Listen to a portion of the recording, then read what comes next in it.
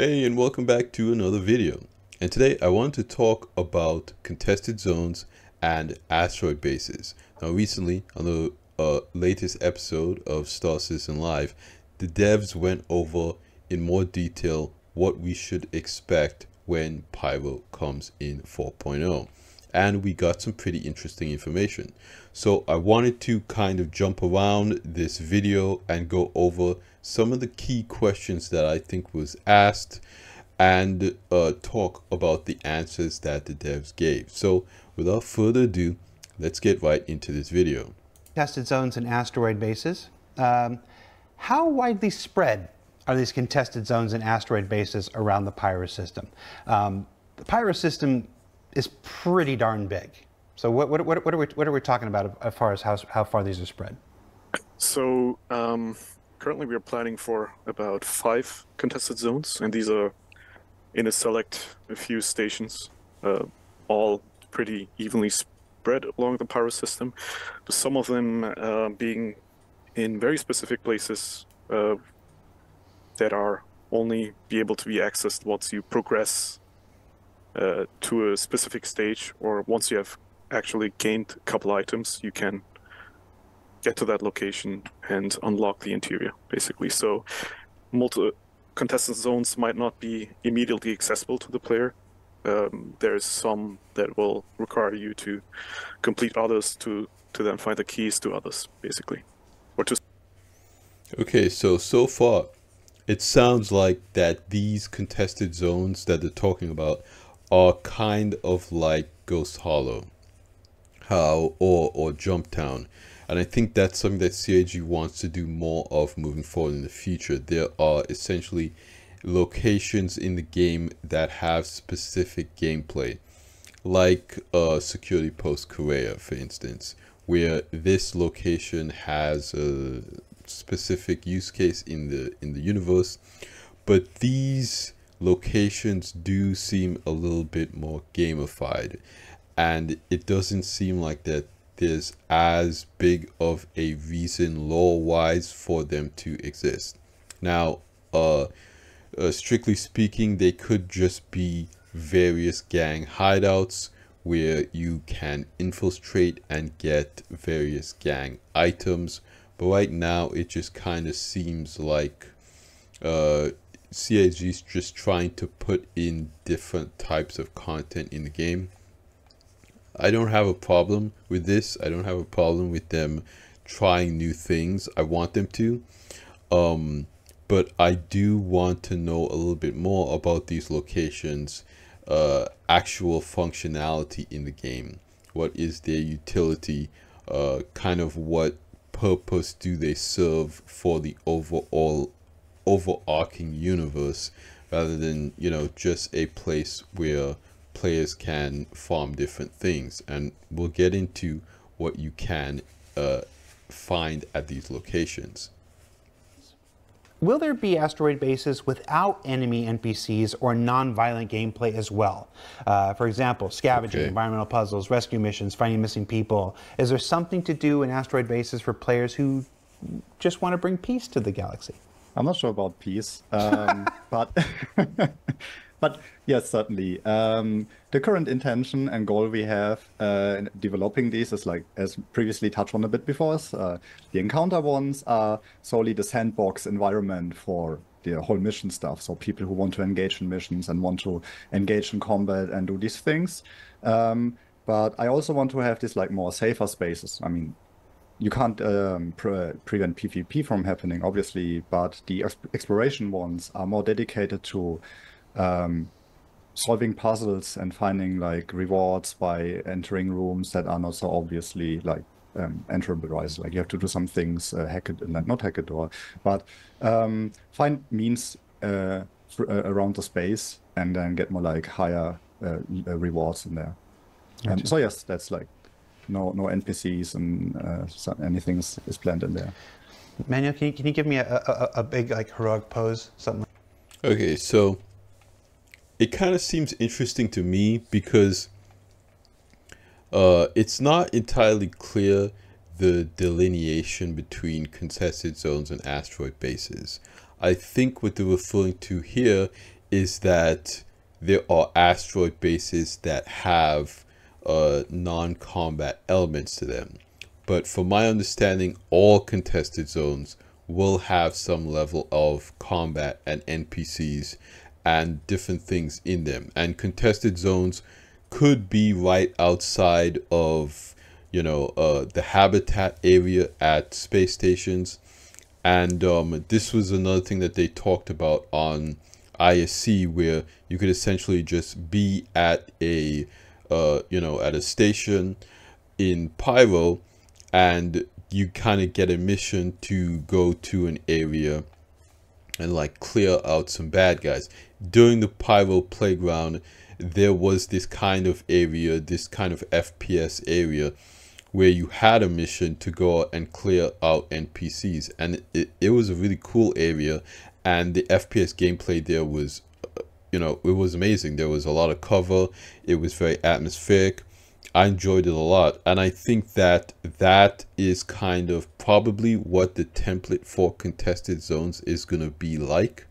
So you essentially have you know, content right outside of your doorstep if you so choose. But with asteroid bases, I think that they might be a little bit different. Again, I'm not entirely sure, but it sounds like that, you know, asteroid bases will, you know, be a little bit more varied in the types of content that you'll be able to find there. What group sizes are contested zones designed around? This is a great question. Yeah. We definitely, like, you can do it solo, but we wouldn't recommend that. You can like do it solo. John just said earlier, these are really PvP, PvE centric spaces. Even if there were no players in your vicinity, you'll still face quite the challenge. So our recommendation is to at least go with one friend. We are currently envisioning like or in our test at least, we are going in by 5 player groups. So in my opinion, that sounds pretty good. Content for groups is important. Again, because they plan on making this an MMO, they have been using the word MMO a lot more lately. I think that these will kind of work like, you know, Star Citizen's dungeons, that I think that word has been thrown around a bit when referring to this type of content. And if you have 3 other friends, 2 other friends, and you want to go in there and face up against other groups, face up against NPCs, that seems like that would be a fun experience. Doing something like this solo, I feel like would potentially be pretty stressful, because if you get down or something like that, you wouldn't have anyone in your crew that would be able to revive you. So going at least with one other person, in my opinion, in that type of scenario, if you find something rare and you want to get out of there, and you get down for some reason, having someone else with you, again, will give you that ability to get revived, and you can actually make it out. Your chances of success when bringing other people to content like this just gets increased. And I think a lot of content in Star Citizen can be done solo, but again, what I think COG wants to do with the content is make it so that you can ultimately do it solo, but your chances of success improves the more people you bring with you. And that again makes it feel more like an MMO, that the content is designed for larger groups. But again, at the end of the day, MMOs are, you know, things that a lot of people want to do solo. And if there's like different areas in the contested zone, like where like the first opening area is a little bit easier, it has a little bit less obstacles, and it has a little bit less rare and unique items, that section might be more soloable. And then as you go deeper in the contested zone, it might get more difficult. You might find more groups of players fighting over you know, more rare loot. So if they put the least rare loot in the first room, for instance, let's say it's a dungeon and there's like 5 rooms. If they put the least rare stuff in the first room and the most rare stuff in the 5th room, then most groups will try to get to the 5th room. And even though that first room might be kind of dangerous because that's where a lot of people are coming into it, most people are going to probably fight over that fifth room. So if you're doing it solo, that first room might be easier to do, and then maybe the second and third room is for like a group of 1 or 2, and then that fifth room is really like 4v4 type gameplay. So I think that's an interesting design to make it kind of linear like that. And I think it's good that CIG is planning for these different kind of groups, like he said, that in their testing that they're kind of looking at multiple players with the content right from the beginning. That's super important. Will asteroid bases appear as quantum markers always, or as exploration mission, or is exploration stuff necessary to travel to them? This is another great question. No, it's they will be always there, always present for you. As said, you can also go to them if there's no mission running, even the mission sandboxy ones, the encounter asteroid bases. You can travel there without requiring a mission. There will be AI population regardless. It's the mission stuff will add on top of that. But all of them you can see from the get-go. There might be plans for the future. That's what I wanted to get at. That's certain. You're speaking about how it is in 4.0 in our initial release. Okay. Anybody that can remember the initial release of the PU, the standard system, back in late November, early December 2015, and you look at that version of the standard system versus the version of the standard system you have now, obviously these things change, these things grow over time. Pyro will be no different. Even as we continue to add star system after star system after star system after that, our intention is never to abandon the previous ones. There are new stuff coming to Stanton in 4.0. We haven't gotten to talking about that yet, but it'll be on ISC in a couple weeks. Nice. But 4.0 isn't just all Pyro and we forget Stanton. So we're talking about Pyro as it is in 4.0, but obviously as we continue to introduce more exploration-based ships, everybody knows the Zeus is on. Okay, so I'm going to pause right there. Basically, the straightforward answer to the question is in 4.0, these will have quantum markers. You will be able to go to them at all times. You do not need a mission to go to these locations. They will have NPC populations roaming around, so there's always going to be content for you to do there. Again, I would say kind of like Ghost Hollow or Security Post Greer. I think that the initial plan for these locations is to be readily available content for the players, so they can go and they can kind of just go straight to whatever action they want to get into. But like Jared is saying here, in the future they want to have some of these areas that are a little bit off the beaten path, that explorers and more adventurous people in the community can go to and find, and they can discover, and they can say, hey, there is kind of this asteroid base, this derelict asteroid base out here in this asteroid field, and here are the coordinates. Perhaps if you're an explorer, you can sell that information. I think that again, I really don't know how that's going to work, because at the end of the day, the internet exists, and you might sell that information to somebody who just puts it online, and then a lot of people can find that information and it's not really valuable anymore. So I think it's really going to come down the community when people are talking about that, when people are talking about exploration or selling information, is that because the game is so handcrafted, again, it's way more handcrafted than I ever expected it to be. I expected there to be some procedural content in the game, even if the star system is static and handcrafted, that some of the content would still at least be procedural. That way there would be stuff to find and explore. But at the end of the day, I think that a lot of this stuff is going to be static, and because of the internet, that people are just going to be able to share coordinates and stuff like that. And CIG has said in the past that they want to add that functionality to the map, the in-game map, so you could drop pins and share that with people.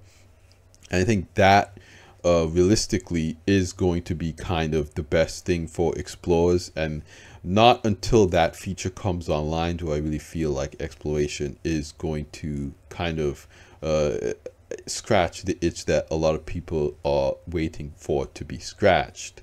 the ability to say, okay, I found this location, I'm going to drop a pin here on the map, that turns into coordinates in your map system, and then you can share that with someone else. They put those coordinates in, it puts a pin, and they can quantum right to it. I think that that's going to be valuable, because at the end of the day, you could share coordinates like, you know, point at OM2 or whatever, and that does work to be able to find things, but it's just not the same as a quantum marker. So I think there will be value in, you know, an explorer going out there and finding something and getting those coordinates and selling that quantum marker to other players in the game. I think that will be valuable. But again, until we get that, I think that having these locations be static, have content available at all times, I think that makes a lot of sense, especially for the first iteration in 4.0. Yeah. Why did we do these by hand instead of using the procedural tools?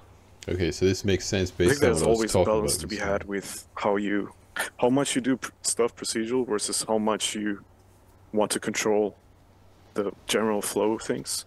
So we're talking like procedural, like in our terms, is used to be a lot like you stitch a room one by one together based on kind of some parameters in logic. But that kind of eliminates our ability to handcraft an experience that flows throughout a multi-room setup, right? So what we're looking at right now instead is hand stitching certain sections together that can combine into kind of like a gameplay bubble, and then utilizing multiple gameplay bubbles that we can then stitch together with this procedural tool, right? So we have a bit more control on the scale of things that is a bit larger than just a room, but accommodates for multiple rooms basically.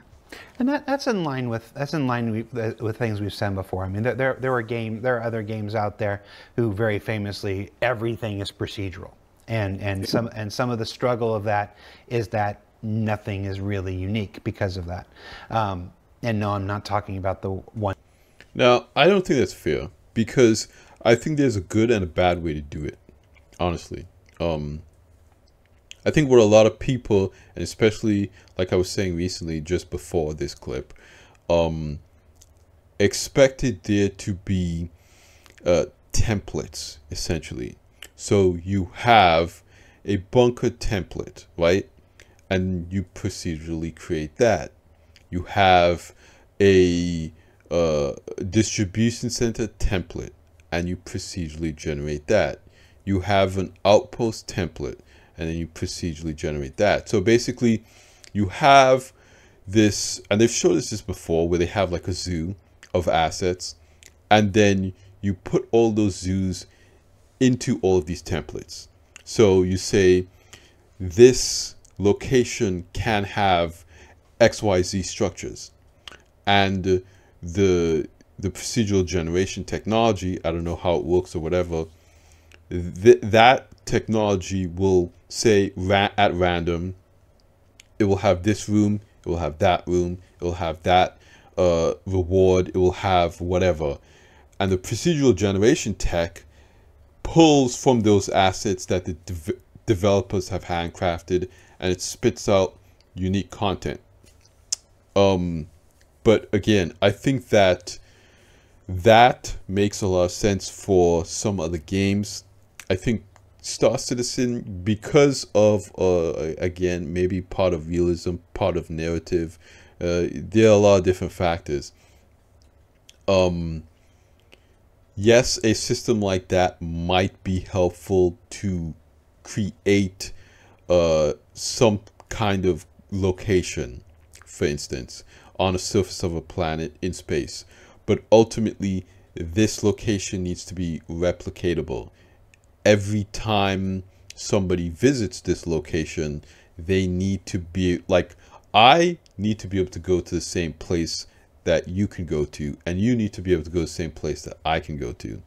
So once they create something, it's in the verse, essentially. And it's not like, okay, I can choose to go to a location that no one else can get to because this location is procedurally generated, if that makes any sense.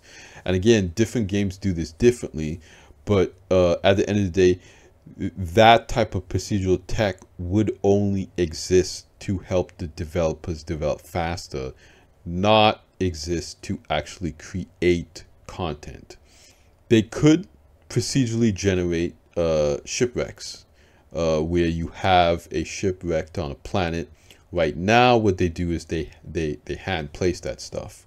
But they could come up with a system that's like, okay, there's 10 shipwrecks on this moon, go explore it. You know, they put the procedural tech puts NPCs, and I think that makes more sense for the way the game is designed, for them to say, yes, okay, we're procedurally generating ships in different locations, derelict ships in different locations, and eventually more stuff can come online like that, where they say, okay, we're procedurally generating this homestead, or we're procedurally generating this little mining operation going on this planet. Because those are things where, you know, NPCs could go do something, pack up and then leave. Or you know, if an NPC is flying around and it accidentally crashes, then you get a wreck. There's a realistic likelihood that this thing would be temporary, kind of like transient jump points. There's a realistic reason why transient jump points are temporary, or you know, why they wouldn't be there for everyone, essentially. What kind of rewards are there from the contested zones? Is there a shared PvP mission item to recover, or are there loot small enough to carry in a backpack, example? Obviously. Okay, this is a very interesting question, and you know, probably the most interesting thing about this live, because what CIG said was that these locations will have rewards, and I think the community collectively just looked at their screen and asked themselves, rewards? What rewards? Nothing has value in this game. So this is the interesting part that I want to hear them talk about. We don't want to spoil everything. We still want some level of discovery, but as much as you can share, what are people working towards in a contested zone? I guess I can give some examples. So for the first part, what kind of rewards you're gonna get is, first, our first step is to make things unavailable, like widely unavailable, something that you just can't not get from the shops in Stanton or in Pyro. It has to be something that is only be retrievable right here. And what we're looking at right now, after talking with system design about it and other people, is that ship components are one of the big steps like that, like military stealth. Okay, there you guys go. You have it. They are talking about unique items. Now, this is something that I've said in my previous videos, my videos about Star Citizen's economy, is that this is the key point that developers need to focus on moving forward to make Star Citizen a game, is that they need to create tiers of items and delineate their uses in the game, delineate their availability in the game. Essentially, you'll have items that you could buy with real money in the store, items that you could buy with in-game money in shops, and then items that you cannot buy anywhere, not with real money, not with in-game money. And that is where the game is going to really start, because then players can grind these locations to get these items, some of the best items in the game, and they can turn around and sell those unique items to other players for a lot of money. You could make money doing this, or you could just keep the real item for yourself. But it creates an economy for the players. If you could buy everything in the shop, you're not going to buy an item from another player. If you could buy with real money, you're not going to buy it from another player. You need to create a unique item that you have to buy from another player. And then we'll get that player economy that this game so desperately needs. People with the Banu Merchantman, people with the Kraken Privateer. These ships are designed as shops. So players will need to have a lot of items, a lot of unique items that can't be purchased anywhere, that they can sell at these locations. And this is another great use case for procedurally generated tech. And I said this in another one of my videos, where CIG could essentially create a system where there is a catalog of gun parts and different assets, and the AI essentially just puts these things together and makes a unique item. Let's say they take a gun skin, a scope, a suppressor, and these different aspects, and they make a completely unique gun that you can only find at this location by doing certain content. Then players, they go out there, they do the content, they farm this weapon, and they turn around and they sell it to other players, or they keep it as a trophy. At the end of the day, I think that, again, the most exciting part about unique items for me is the player economy, because that's something that I want. I want this game to have a robust player economy, because that, in my opinion, is the real progression in Star Citizen, is contributing and being a part of a player economy. This is a sandbox MMO after all, and all good sandbox MMOs need some type of deep player progression, player to player progression, player to player economy. That's where the game is really going to start to be exciting to me. Again, jumping in and doing content, especially if it's in a buggy state, a lot of people are not going to have the will to keep up with that forever.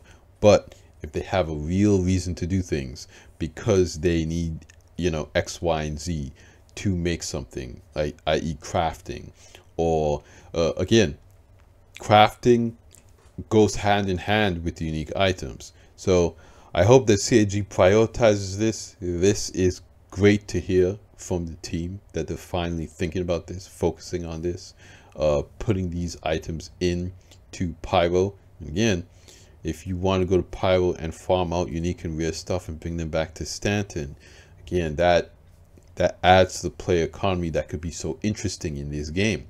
Certain items being only available in certain star systems, and so you have traders going to different star systems to sell those items where for more money, where it's even more rare. So you know, I like this. I'm excited about this idea. This episode of Star Citizen Live talks about other things and goes into other things in more detail, but I'm gonna stop it here. If you guys want to watch this episode of Star Citizen Live for yourself, I'll leave a link in the video description. Thanks so much for hanging out with me again, you guys. I know that you know, big things on the horizon. This is just kind of the slow point in the community right now. I'm enjoying 3.24. I think that it's not a bad patch, but it is it's a lot smaller. I think that CIG was a bit too ambitious with 3.23, and I think that kind of some of the half-baked ideas in 3.24 is just more evidence of that. And of course, item banks and personal inventory is still a topic of contention. I think that that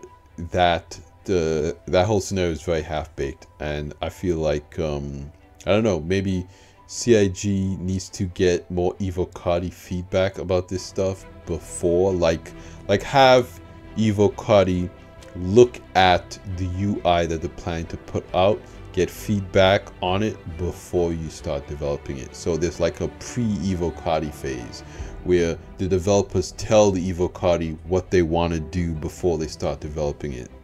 I think that would save them a lot of time and a lot of trouble, but hey, what do I know? I'm just a content creator on YouTube. But thanks for hanging out with me again. That's gonna be it for this video, you guys. Like I always say at the end of these videos, like the video if you liked it, subscribe if you want to see more, and I'll see you guys in the next one.